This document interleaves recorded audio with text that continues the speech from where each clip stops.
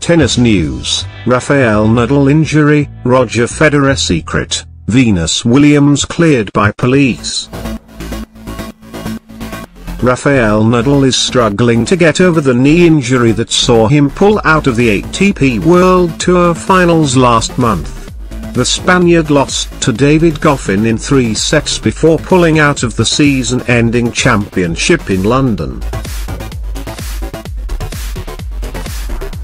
However, the 31-year-old seemed confident of returning in time for the Australian Open next month and even remains registered for the Mubadala World Tennis Championship at the end of December.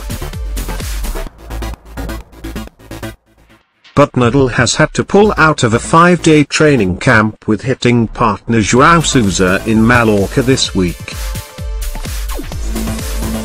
"He still isn't ready to practice with me," Sousa is supposed to have said, according to Portuguese journalist José Morgado, who also claims Nadal was in Barcelona on Monday for a checkup on his knee.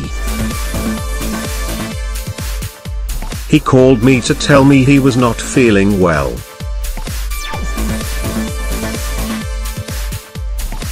Roger Federer's prudent scheduling is the secret to his longevity, according to Tim Henman.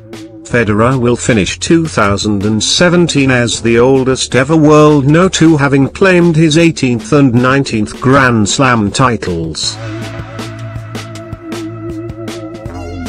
But the 36-year-old skipped the clay court season and played just 12 tournaments all year, compared to 28 in his busiest year. And Henman believes despite the busy calendar of modern tennis, Federer's example of picking and choosing is a good one to follow. "I think that's when it comes down to the player's responsibility and understanding to make sure they get their schedule right," Federer told Express Sport. "You've got to pace yourself and get the rest, recovery and recuperation at the right times. And for me, that's something Federer has done so well over the years, and it's definitely played a big part in his longevity." Venus Williams has been cleared of all criminal charges over an accident that resulted in the death of Jerome Barson in June. Barson, 78, died nearly 2 weeks after colliding with Williams' SUV at a busy highway junction in Palm Beach Gardens. A third vehicle was involved and police ruled that the driver of that car's actions were responsible for the accident.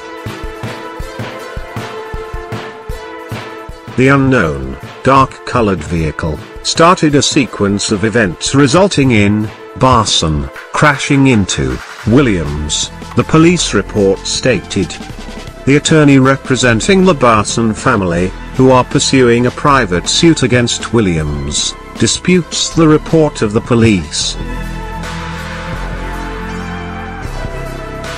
Williams broke down in tears during a Wimbledon press conference earlier this year when questioned about the crash, briefly leaving the room before returning but requesting not to ask about the subject again.